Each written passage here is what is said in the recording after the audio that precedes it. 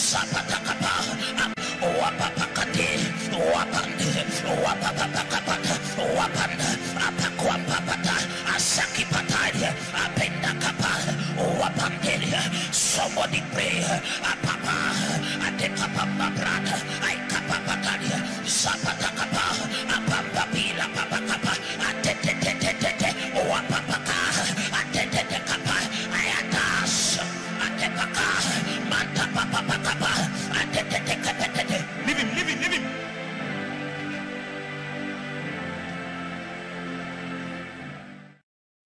Memo bibia kwa ba eba G1 media ne Esumasi TV so enanso yeda Nyankopon ase se wadoma kan ho na yasanso abehia bio abusuafo de bia message jumadie subscribe ewo Facebook and YouTube so subscribe jumadie we na bibia na ye beba live bia no obenya jumadie echefa last week wankasa no wote wasumu nsem adifo ene ema om ya asofo na ene nso ye de bibi sonko ebrew ye dwumadie na se ye butai ne se mentem wase a ewo kristosom no ye de chokronkron no anasa bible no ye de beyi nsembisa bia no na ya te kristosom ase enema pii na ekoso ewo kristosom mu obia eni ni gidie yeni na nso isa ye kwa Nyankopon ba akwiwo ena esu de obia eye na ene dwumadie no menu ba behwe bibi okwa ye nsorima ni title Pentecost ne ye nuanom sanso no Pentecostal churches na omo bompa omo keka nsem kasa bi omo se eye tongue speaking na no kwasem so tongue speaking na Bible mu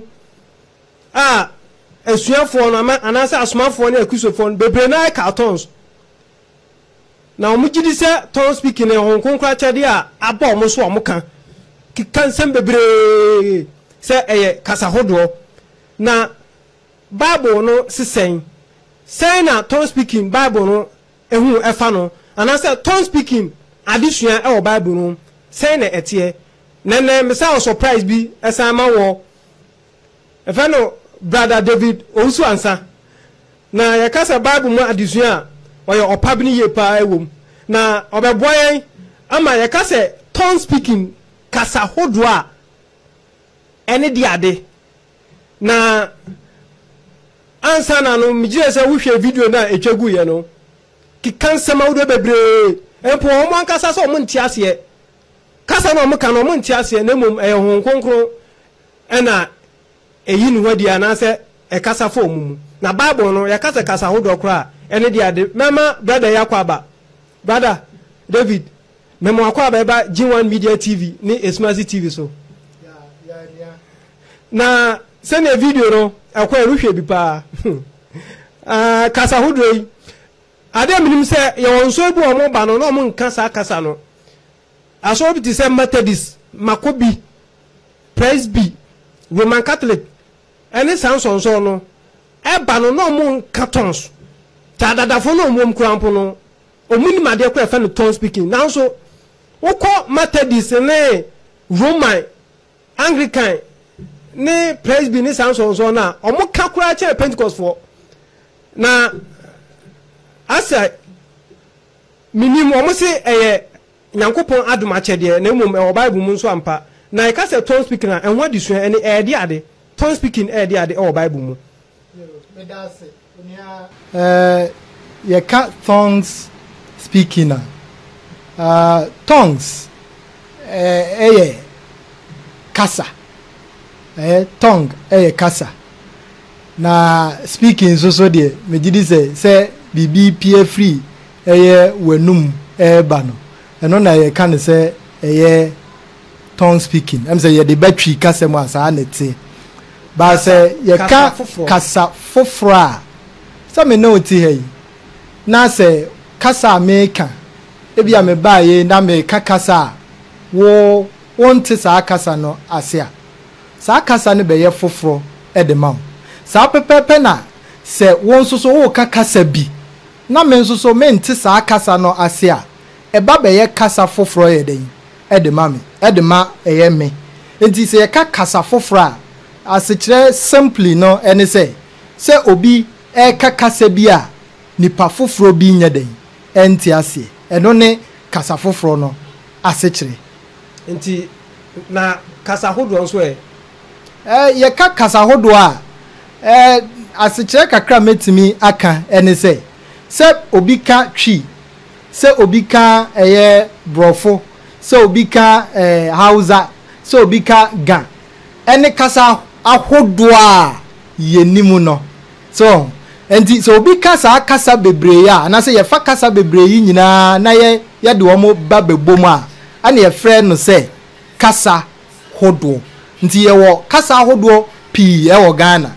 I think say ewiase nyina say ye ka kasa hodo a ye wa it's almost about 3,000 languages and I say tongues and ye wo e wo wiase nti se ye ka kasa hodo dia ye wo kasa hodo bebre but let us note this ye hunu say ye ni kasa bia wo asasi so a obi nya den enti ase ye ni kasa bia wo asasi so a obi ka ye enti ase nti ye ka kasa hodo a ye kasa hodo a nipa binom eka nipa eti ase na wo Bible kwan so no kasa hodo a ehya ase fi he yo se ukọ Genesis itie ye du baako Genesis chapter 11 ye be hu se ebra Noah nsuyire no eba ye no echi no enipa etena asase so no efa won ho adwen se da bi ebra bi Nyankopɔn di nsuo na asei eye enipa enti saade a ye besi dan ama no akosoro se de be ya se koba se Onyankopɔn edi nsuo be sei nipa won betimi adwane akosa eye edan no esoro na ye hwe kwan a Onyankopɔn efa so a oma eye saa aginatue ebeye kwa na ye hwe Genesis 11 ona kasa hodo ehya ase pato ane yankinkan ho kakra o se na asase nyina sofo ye anokro kasa kro na asase we a ye woso yi anase wiase saa bre no mu no na won nyina kakasa baako na ede kasa do no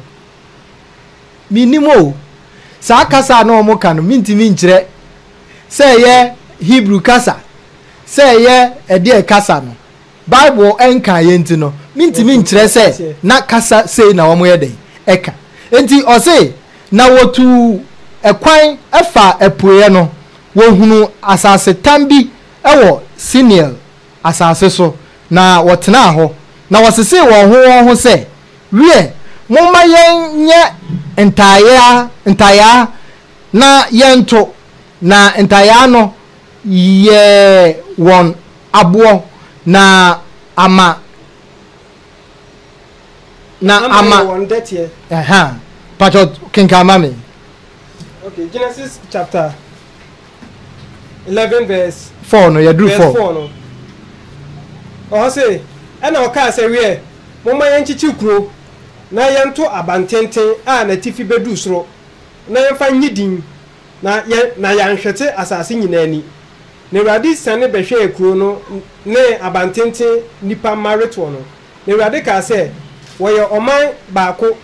woye de bi kan woye oman baako adentia efrise na omo kasa baako na yento aso e na wonyina kakasa kro na de wofi ase awiye nie na afe bibiara runtumi nsi won de wosusu se wobe no biara ho kwan wie momma yensane nkɔ ho na yenkoye won kasa basabasa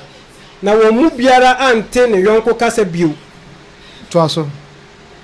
na efiri wonom na Awurade bɔ won hwete asase nyinani na ogya ekuro no kyekire enti na wofrɛ ho Babel efiri se ho na Awurade ye asase nyina kasa basabasa efiri ho na Awurade bɔ won hwete asase nyina ani enti ebra saa asemi esi ya Onyankopɔn be ma won kasa ye basabasa no de ekoba ye ne se wo mo ehwete enti se wei ni wei kasa ye baako a na wo maka abom na wo makotena baabi we ni we ekasa ye ba ko na o maka abom na o makotena ba bia no na ebema ye benyinya eye amanman bebre ewo eye asasi so enti de one ne obi kasa eye pen e na o mkotena ba bi chichiri o mkuru a wo mo beye oman ede atoa so a enei ye wo about 3000 languages me no ka ho asemi enti kasa hodro ne kasa foforo no wo chese eye kasa enipa kan eye kasa enipa eka saa kasa foforo ye ba ye nipa a wo mo kan ye no wo mo te wo mo ho ase eye nti ase na ma mo kotena baabi se wo mo ante wo mo ho ase a kombe ye den atena ewo asase a wo kotena so no ti yankopon ye ne saa se de be ya enipa adwene po a wo mo asusu se wo mo si dan akososoro no saa adwene po ne ntimi nya den embem because yankopon ka se bibia ni ho a wo mo kasa wo mo be ya wo mo ntimi nya den enye na botae be ntina yankopon ede saa adumache de bae se obi kakasa obi kura na se obi krom kasa se obi betima kan obi krom kasa bro nsu ada se ye bible fam se de na esi ya yankopon ma nipa bi ka kasa foforo e wo bible mu a ma kire the foundation to tongue speaking e wo Genesis ba se ye ba Acts chapter 2 a asomafo nyuma no itire ye baako asomafo nyuma no itire ye mienu no eho ana ebehu se enipa bi ka kasa foforo but before that no mo ma yen kan hu ni say o kan Mark chapter 16 verse 15 kona yentie Kristo Yesu ankasa nanum asem o kan ya ansa na sa chapter 2 no eba no Mark chapter 16 verse 15 to 18 hon okay 16-15 o say na o say won say monko wiase nyina nko kan sempa no to aso o say won say monko wiase na nko kan sempa nti abodie nyina de ogidie no obo na su no wo beje no nkwa na de onyinie no wo bebu no fo 16 asi to aso 17 ni say na nsenchen yi bedi wona wo beje die achi midimu wo betu ahombone wo be kasa foforo wo be ma awoso na se wonum aduboni biara erenye won hwe enti we ne de Kristo Yesu eka de kire na chidifo no so onya adaje na kan verse 9 no a eba na Kristo ewu asori ama ya be ka kire wo ma wo mo anje antum se nokre nti Kristo no ankasa ba won nchen na oba won nchen no obetwi wo anim ka kire wo se ma mewu masori me no mo okra makasa ansem nyina kire mo na se ya be ka kire mo se masori a still mo da so enyi ni ene monkwe na monko ka asempa no monko ka se mawu ama yasie me ama masori na mokokoka na obiara a obeje adi no sansenkrani a me buboso ade a kire mu yi no ena be ka asempa na moje adi na mokọ akoka no eho enti Kristo Yesu ensem oka ede fa ensenkrani ebedi wo achi no ode kasa foforo den eka ho na eno botayenti onyankopon ma ne yesa no ene se uka Matthew chapter 28 verse 19 o se monko enkoye amanaman nyina masuafo o se asomafo no na ekoka onyankopon asem no aman nyina mu aman nyina nsoso se de yabesua o Genesis chapter 11 no wo muka kasa ahodo pi na wo ho ana asomafo nsoso ye Galileefo nti on beye den no matumi akoka nkrofo a wo mu nim wo mu a wo aman foforo no eso kasa enti na ewo se onyankopon ma wo mu tumi a ebe ma wo mu akakasa wo mu nsuaye na empo no onyankopon no ankasa de beye den e de bedom wo na no na si wo a chapter 2 ho na meka no ekoba se Pentecost dan etoye no nipa na wo mu ahia mu no on kronkron ne ba won so omu frase se wo mu eka kasa foforo no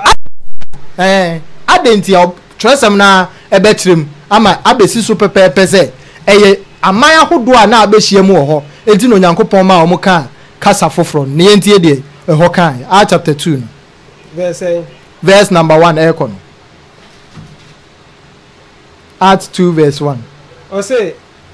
Teofilo akane no sorry na o se na Pentecost dan du ye no na won nyina ahia faako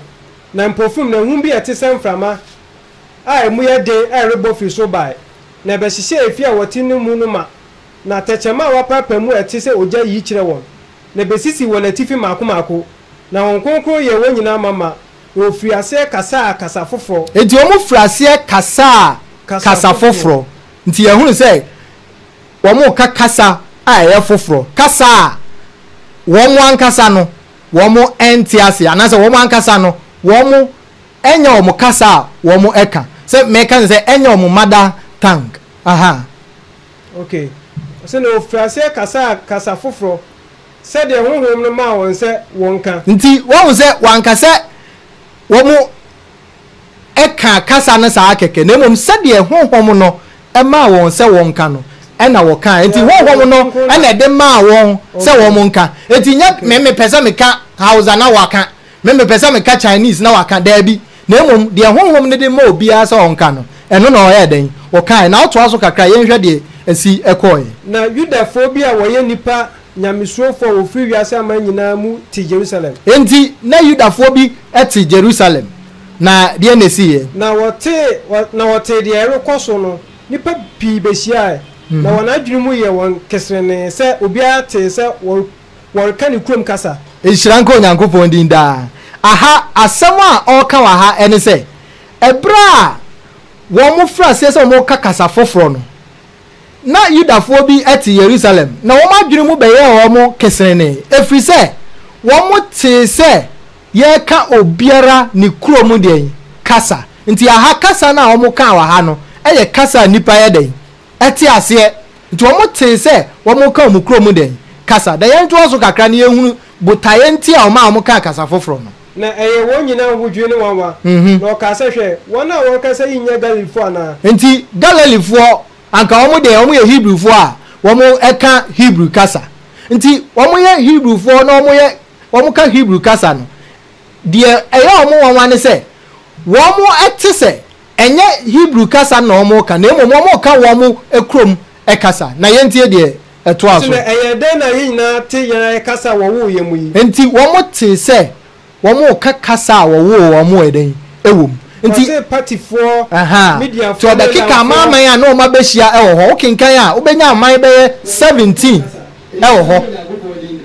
so nti ubenya kasa ahodo be 17 ene wo eye saabia ya ye kinkan yi na ye wo Africa for ho because obo Libya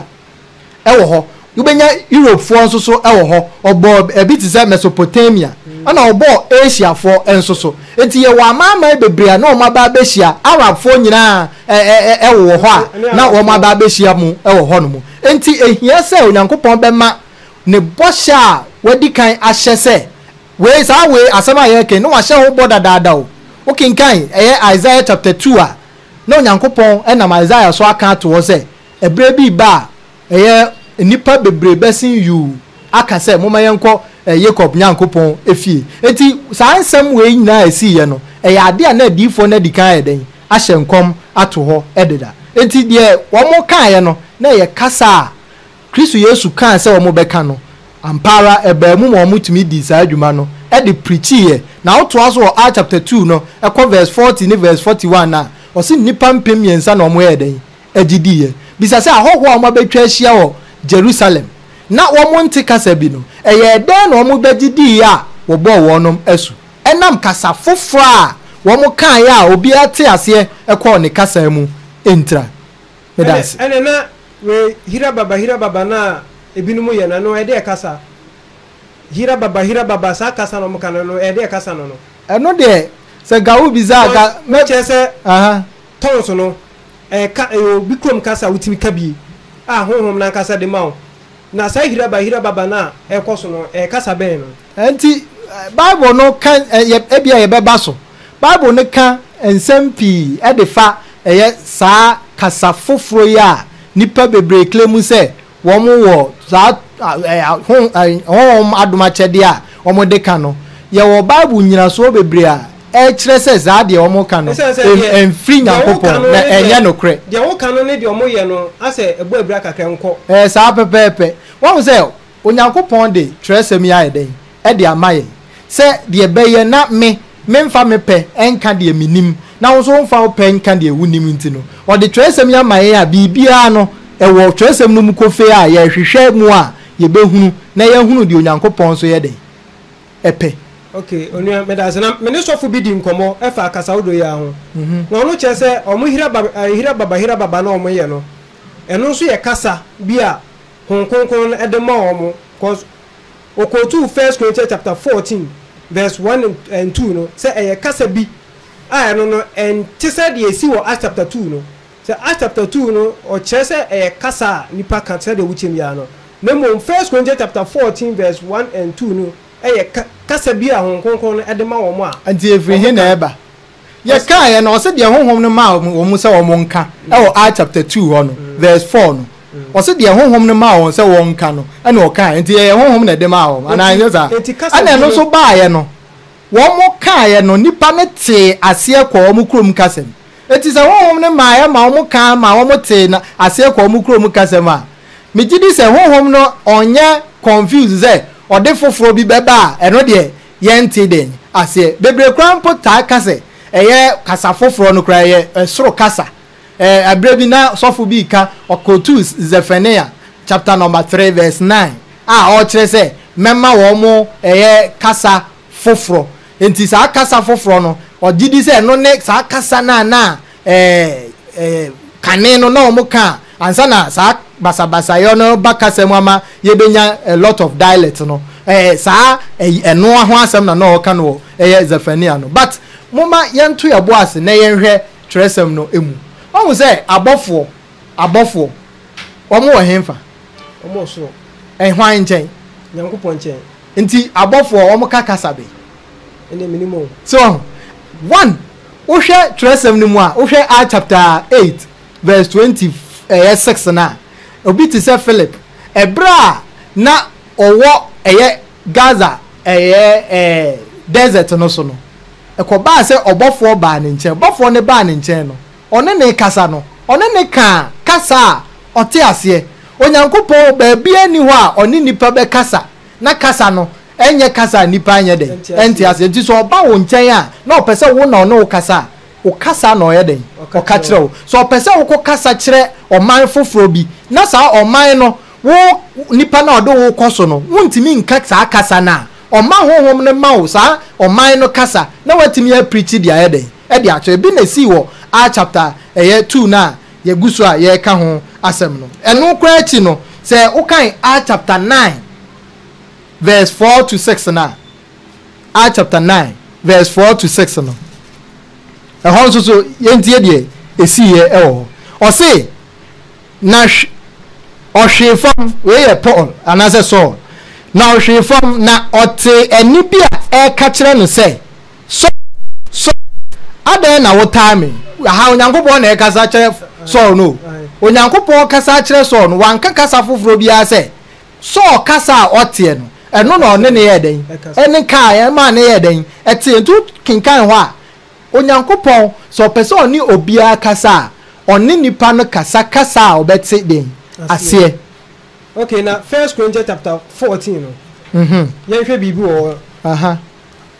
kyerɛ ye okasa bu a obi nti ase verse 3 no say de okasa bi no onkasa nche nipa na mom okasa che onyankopɔn na obiara nti ase na hunhum na oka ahunta se wungi ni se no na ye hira baba no sanse eno no wonti ase eye humu ahuntasem me daase me ba yi na se me frase ote kasabe na ote hausa menti hausa na me frase ka hausa kasa de kirewa sa kasa na maka kirewo no bisa ho se emfaso be na be ba de ama wo wonti me kasa no den ase menti ase kwan na be te me kasa ya make ase se na jije wa na ate wade ase mea no na mete ase anase hwan otumfo nyankopon enti eno bi pepepe na 1 Corinthians chapter 14 no oyɛ den ɔka wɔ hɔ na mepese ye bɛbɔ modern se ye bedwudwa ɛyɛ saa nsɛm yi emu sɛ de esi ɛte pepepe na aboaye yadesua no ama natimi akoso na yenkan from verse 1 no na yenhwe ose ai mompe odo achi kwan na mommo honhom fam nyoma homoden ititu se mo be hye nkom de okasa kasa bie no nkasa nche nipa na mom okasa che onyankopon no bia ntiase aha amema background to eye Korinto 4 enwoma no Korinto 4 no ma ne ye nwoma onyankopon enam Paul ensano ema woje den wo troye na okan eye 1 Corinthians chapter 1 to 4 na e kasafa mpapamu a na aba eye asafo ewo Korinto no emtem okan eye chapter 5 na eno susu kasafa eye incest so obi ne ema papa ekunu ada ene ade no na chapter 6 ene chapter 7 ho no nyina wo issue na address to be do chapter 12 a o ma ye be hu the spiritual gift eye honhom achede no na obobo achede no ahodo ni nyina so a kasa foforo yi so yeden eka ho ebi enti obekọ the latter part of 1 Corinthians chapter 12 no ana o ma ya beti ase se kasa foforo na ene eye adoma achede bebre na obobo so wo 1 Corinthians chapter 12 no kra no enya de a ehye da hia bebre sa adentra na yenka verse 30 no o se adom achede wo kasa hobo wo kasa ase na mommo adom achede titire no ho emoden na mekire mo okwan a eye chen bribia enti o maya beti asese nya obia wo asafo a wo Korinto no mu no na owo sa adom achede a obobo so no ebi na obekire wonom eye adom achede a ehu hia yie no anase ye titire no obekire wonom na eno na wokọ chapter 13 na obobo so se odo ene eye enidaso ene eye gidie sa nyoma miense na beden ebetena hoda na oto aso eye 1 Corinthians 13 verse 8 na o ma ye beti ase se sa kasa foforo no ebeden ebejai ebesizi sa nso na eye nkom senso so beden eno susu bejai ena afa nimde nso so ebesa enti oma time a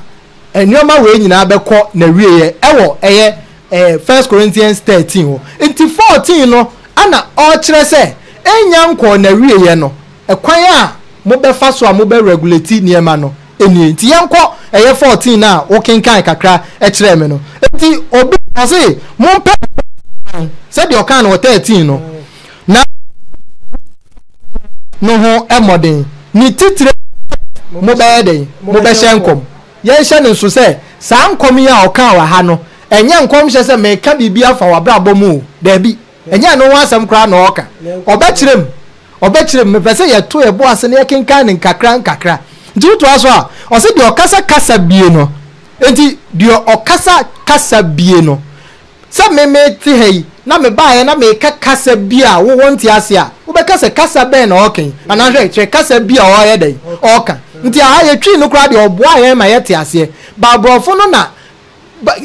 versions ni bi o use unknown language meme version am use ewa ha no o say unlearned language ana ebi so use different language and I say different tongue enti sa kasa na o ka wa ha nyina no eye kasa nipa eken ya na ebi asa obi ka kasa nipa eken na se nipa foforo no enti ase a o se sa obekasa e kasa bi na obi anti ase enti no onyankopon kuto na ebe kasa sa nipa no ye den o kasa kire because nyame nkwa na o ye den o ti ase na oto aso kra ye botra na ye ko kan 10 na 10 kan 10 no na tie dia sama o kan o 10 say verse 10 no aha o se kasa wo do bebre no o wi ase na so emu bia ni ho a wonti ase asema na ono abeka wa ha ono a o se obi se eye 2 no eye kasa eno nipa nti ase a 10 no asema no kan o se kasa bebre na ho ewi ase na so emu bia den wonti ase na che se ye ni kasa bi wa asase so a ye se obi nye den enti ase so o kai 14 nso so a ye ndie ye hwede o kai 14 o se na se me bompa ye kasa bi mu a honhom na e bompa ye na madwe de enti ase na afei edian me de honhom be bom pae na me de madwene so ma bom pae me de honhom be to nwom na me de madwene so ma to nwom na se wo de honhom hira e be den na de onti ase no age waseda no so se enti aha kakra nsam ya o kan nyina kire se wo kasa a wo ka bia no e wo se nipa bi eden eti ase se wo de bom pae o se wo de hira o se wo de yeden no e wo se nipa ne ti ase a obetimi ayeden age so se amen ti ye ni kasa bi wasase so a yese ska kasa ne de special obi anya den enti ase na yento aso kakra wo ye bia na eguso a ye kenkan no ye bru verse 3 no mebo a ye kenkan ho no mo o se na de o hyen kom ne de o kan koso sem ne afutuo ne arechicheche ni ti wo se wa be kire enkom hye na ase se ye kasa obi hye enkom wo saa bre krisosom saa bre no mu na de o kire ne se saa nipa no o ka enkoso sem nsem a build nipa up ana se sa nipa na asem na o ka no hye nipa nkran exhortation ebo obi abaso ana se sa nipa no asem na o ka no echichi obi den ewe comfort obi eti komsha o ka wa ha no sa na tie sa na bible na eka enye o ma me bewu David sa komsha na o ka ho asem nti wo say ye fa eye prophecy a ewo meaning mienu so o foretell no eye de daache be den ebesi eno na tresam no ma ye te ase se sa akomsefo ni nyina no eba besi John the Baptist eso na free ono eso ko no wo de enieden na ye den ehye onyankopon ahenie no emu enti sa enkomhye no enyina na it was centered on Christ sa before ehu wa pam dada no mu na mpo apamfofo ni free ase a na nipa bi ehye nkom no na ni nyina fa Kristo Yesu den ehu ba Kristo Yesu ba ko ye no echi no afa de ehia bio ene se ye be kasa e de abode ye ho ye be kasa e de exalt ye ho Yesu ye be kasa e de comfort ye ho eno na o kirem e wa ha ne ye nto aso kakra verse ye du sen ya du 4 no o se de o kasa bie no ma ono anu nkoso na de o hye nkom no ma asafo no nkoso enti obi o hye nkom no sa ne ma ya ye keka ye no nkom hye na o ye na o hye no enye de o ka obi abrabo mu nsemo de o ka de akira asafo na ebe ma asafo no aye nkoso na ebe chichi bi no nre na ebe bu ebi no abo bi no abaso no o se sa anioma no o de o ye sa de no den ebo ma asafo no ekoso aha to aso na afa enuanom se meba mo nche kasa hodo na me mo ankasa di ya na nimdi ana nkomhye ana ncheche mu a fa so ben na mu benya no wo me ho enti so bi kasa foforo na se sansem no enye de e build nipa no up enye de exalt nipa no ana se e hye nipa no nkran ana ebo na baso ana e chichi nipa no ra emfa so ben pa na ye den e wo so nti o kire wo se kasa foforo no e wo botaye a onyankopon de ma awom botaye ne se wo de bekọ akoka onyankopon asem a kire nipa e yira enu nti na o de kasa foforo no ye den e ma o ne ye nto aso kakra sanso anema nkwa inimu no ejije tisa ben anansenkuo sa ankyere nyigire ahodo no a ebeden na obete de wo hyene anase oboy no ase na se tutubento no anyigiji a wan no besese no ho akwa akosa abeyo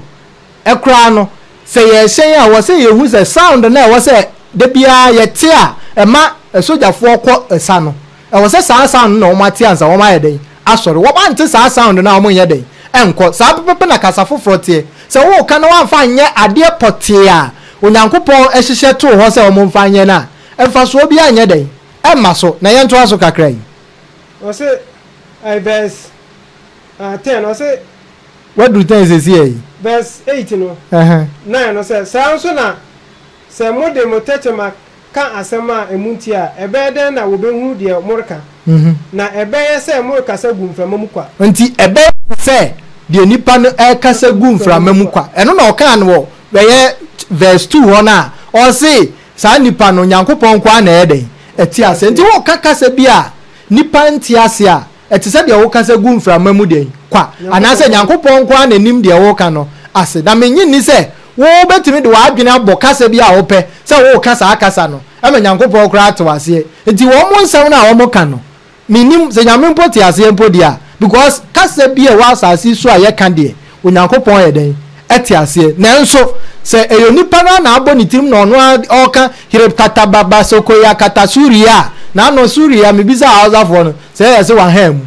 so wa te ase na che se ade no na enfiri nyankopɔn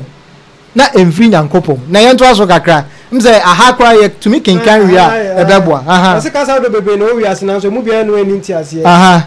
na se mente kasa no ase a mu di o kasa ne se opotoni enti wo kasa wo kan se me mente ase a mebu se wo ye den opotoni ye nuanom a mu free France ne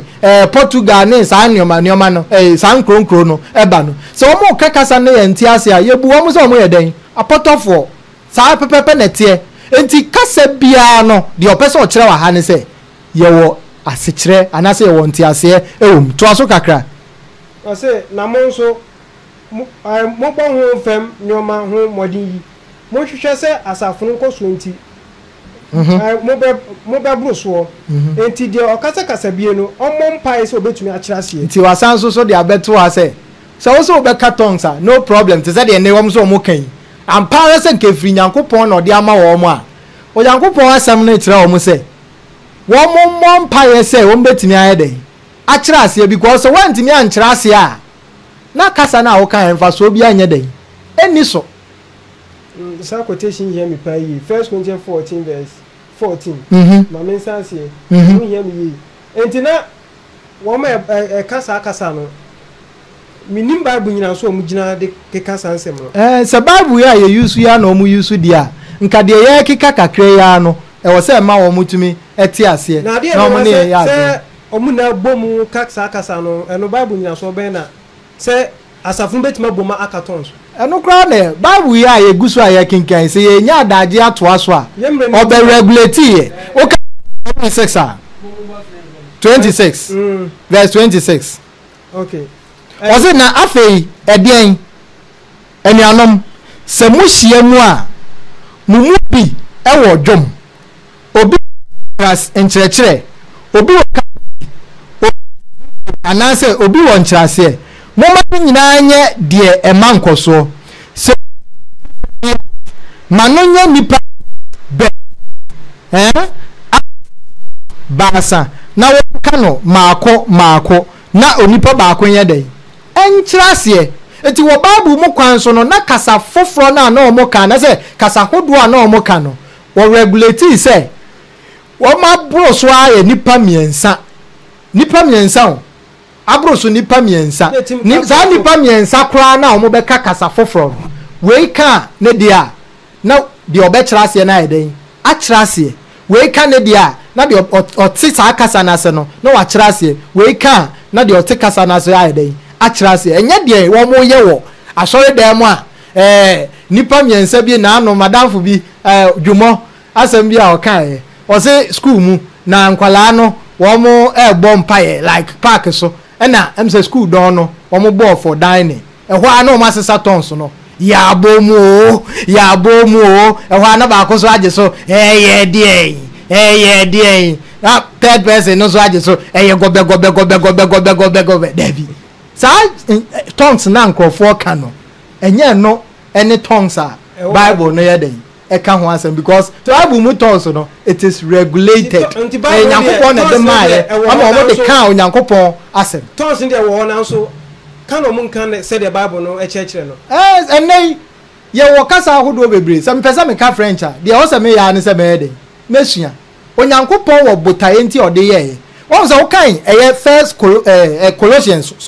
Colossians chapter 1 verse 23 a o say Paul mo abreso no wo mo preachi asem no mane ko asase bia so nipa nyina all creatures heard it nti botaye se o so mo ko ka asem pa ne kire abode nyina no it was fulfilled in Colossians chapter 1 verse 23 a enye ne na ebe fulfill nti se obi kasa oba be cartons se de obi odi be preachi kura na ene onyankopon asem ne nya den enko because enansa ase aye wo so no ye wo eye kristofo bebre omo wo sa amiaye na wo mote wo mu kro mu kasa o betumi aye den e preachi e wo ho but Paul mo abreso de na o mu ni obi a wo ho betumi aye den aka enti na wo se onyankopɔn ma wo kasa adoma kyɛde a wo kɔ biaye bi a wo nte wo kasa na nyankopɔn na ade sa adom no bɛdom wo ama wo matimi aka wo kasa enne obia ni ho obetimi aka kasa foforo biara je se wasua ansa na watimi ayɛden aka se bible no honhom no de ma binom ene honhom ntimi nya se adwuma bible mu honhom na ode ma binom no eno na ma kyerɛ se botae ne se ombɛka asempa na kyerɛ ewiase nyina na mpala Colossians chapter 1 verse 23 no omo ka kyerɛ nipa nyina enti honhom na je adwuma ya na ntimi ma obi nka honhom ntimi ma binom enkasa kasa David so yo ono na ebo ni tirim aka de a obetimi aka na nso nyankopɔn ntimi fa nkɔhyɛ so ono ma wo kan okay manya message ba ko wa say yenua bia ono so wan fam manuwe